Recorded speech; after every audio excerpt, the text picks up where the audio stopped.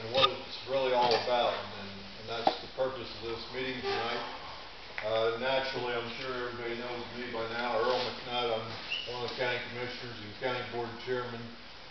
Just for the public's information, when we posted these meetings, we did advertise that we could have a quorum of commissioners at any time, and we do have that tonight. We got Besta Dack, she represents the 3rd district, and Steve Downer, he represents the 2nd district.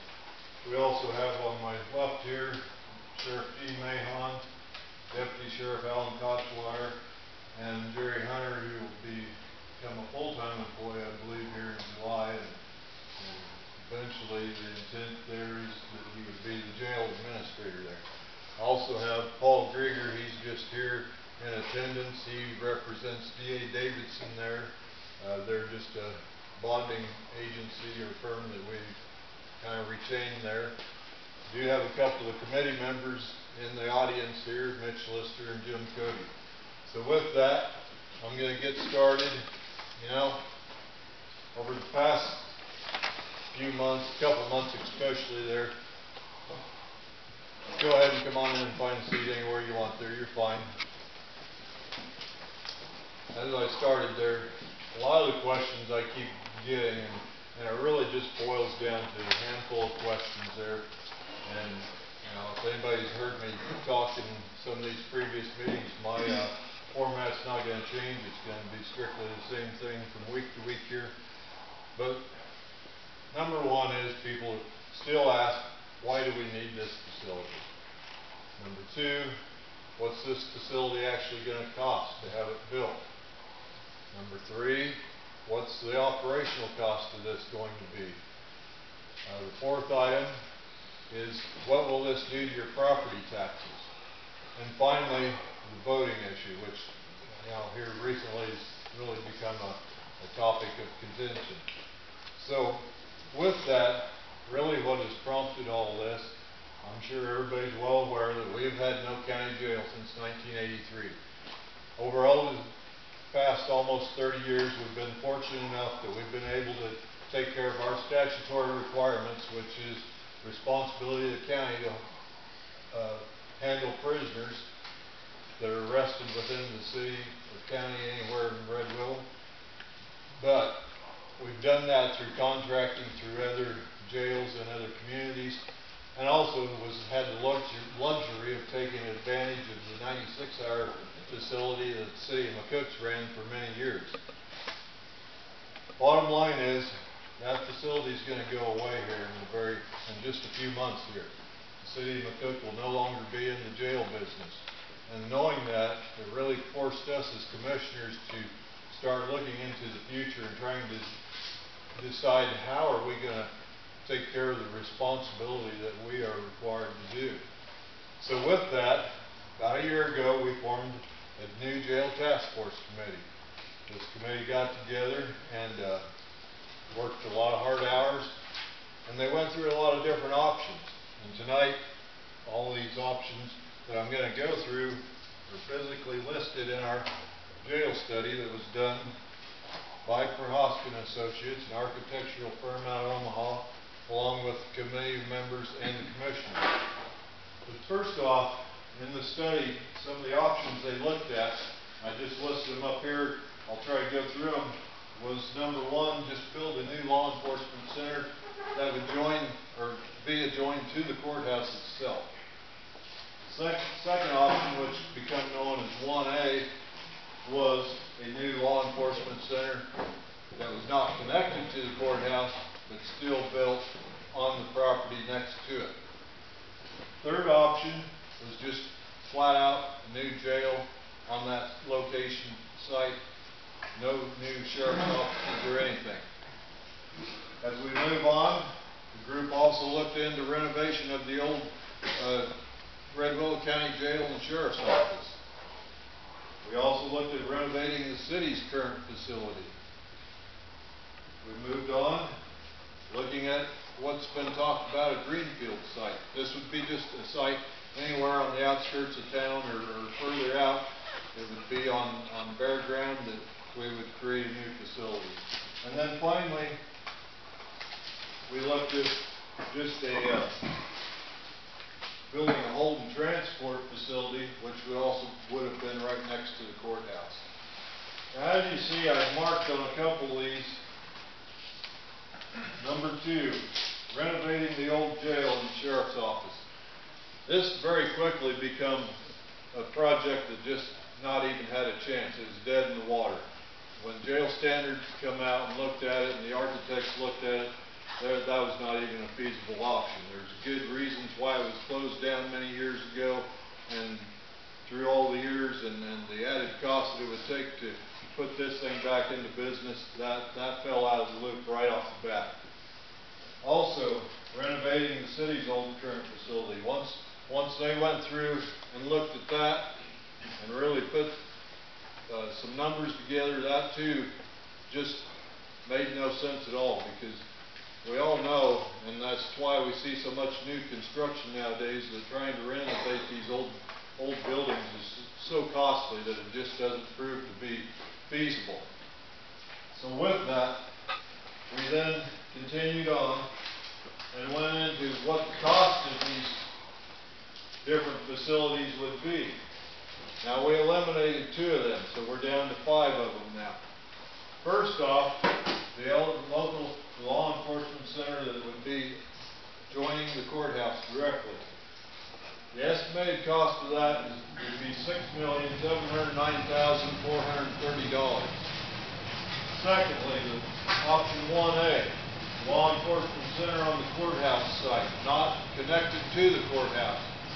That would come in at $5,105,830. Option 1B, which was the jail only, still on the courthouse location site, $4,397,840. Now we went out and looked at the law enforcement center on a greenfield site. This coming in at $5,972,160. Now, I might add that all 4 of these, even though some of the square footages might vary on sizes of the buildings, each one of them were a 24-bed facility with the capability of being expanded to 36.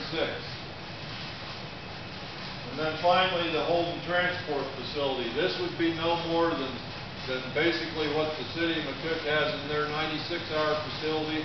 It would have a capability of holding up 5 or 6 prisoners, period. And we would still be hauling a lot of people all over the country for the rest of our lives. That'd come in at $3,821,890. So, with all those things considered, and as I move on into the operational costs next, what the committee members finally decided upon was option 1A. The reason they'd done this over just the jail only, which is about another $700,000, was because the committee was really concerned about what this would look like in our community and this area of town. So they come up with the idea of putting, and this was a suggestion by our committee members, not the commissioners, that said, hey, we want to see sheriff's offices along the North Avenue site. That way you'll have nice glass office building that looks really attractive to the general public in that area. And that's really what we were striving for, is to try to make something that will eventually fit in and be an enhancement to this part of the community instead of a deterrent there. And at the end of the presentation here, I'll go ahead and put this on the back table so at any time people can get up and walk around and look at it. But these are not normal jails anymore. Nowhere in this picture do you see the barbed wire fences or any of that type of stuff. Sure, they got to have what's called outdoor activities there, but these are still all done within the confinement of the facility nowadays. There's ways to vent these buildings and get some lighting in there to where these guys, once they're in there, or ladies, never see the outside until they're taken to court. So, with that, I'm now going to go into the operational costs. And this is something that continues to be very, very confusing. I don't think the general public really realizes the impact that we're going to deal with in the next few months when the city is finally out of the jail business. And believe me, I'm not taking away anything from the city because they desperately needed a new building. But the bottom line is, as soon as they close those doors, our current operational costs, which have been averaging about $300,000 a year, last year we spent $301,000. This year we're going to spend a little more because of the different types of prisoners we got in different facilities that are costing us more money. But we're already projecting these costs to $500,000. That's because we're hiring more people like Jerry, and there will be additional employees and additional vehicles because we will then be in the 24/7 transportation business. Now, how does this compare to the study? Well, in 2005-06, when the last study was done, they showed our startup cost at $441,000 a year. Now, they worked inflationary numbers in there and come up with a number that's between the $485,000 to $500,000 in this current study that it would cost us to start up here on this first year. Now, naturally, we all know that inflation is not going to go away. And over the 20-year period that this project is laid out for, those costs would increase to an average of $644,000 a year. But those costs are going to hit us no matter what. And that's the toughest thing to make anybody realize is that regardless of what we do, these costs are going to be there come July 1, and they're going to be here the rest of our lives. Furthermore, we looked at other facilities. Cherry County just built a brand new facility up there. That happened to be a 30-bed. We went up and toured it. I know some of us did, not everyone, but got information from them. Their 2010-2011 budget, they budgeted $502,471. Their actual expenditures were $451,302. So we did reach out and look at a lot of different numbers. David City, a very similar facility to what we have here. They've been in operation for a few years now, and their current last budget was slightly over $600,000 in operations. I believe it was 611 or 12. We went further yet. We looked at the city and what their operations are. Received numbers from them.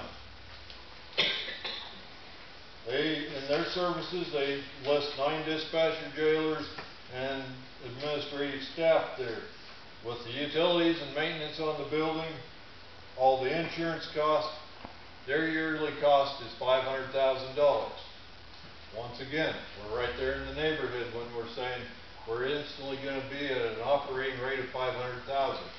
And if we go down there and take that facility over, we are still going to have the same similar staff as what they do, because jail standards said in what we're projecting here that we would need 10 to 11 people. Now, the downfall of taking over the city's facility is it's short term. It's just like item number 5. You're back into the transportation business. So, even though we would save a little bit of money on the money we're not paying directly to the city of McNutt for the prisoners they hold for us at this point in time, we would still be having to contract with a lot of other jails out there as we currently do, just so that we would have spaces to put the additional prisoners that we have. Realistically, if you threw the $300,000 that we're currently at on operational costs, that could potentially put taking over the city's old facility up close to $800,000. So when you throw that into respect there with what we're projecting and throwing bond payments in there, if we took that over, we're almost at the same point as what we would be trying to continue on as we are right now. So with that, While I'm in operations, I'm going to take a short break here. I'm going to ask Sheriff Payon if he has any other information that he wants to share as far as types of prisoners that can go in different facilities and what our current inmate population is, because I think there's a lot of numbers that continue to get thrown out there that are a little bit offbeat of what we're actually dealing with.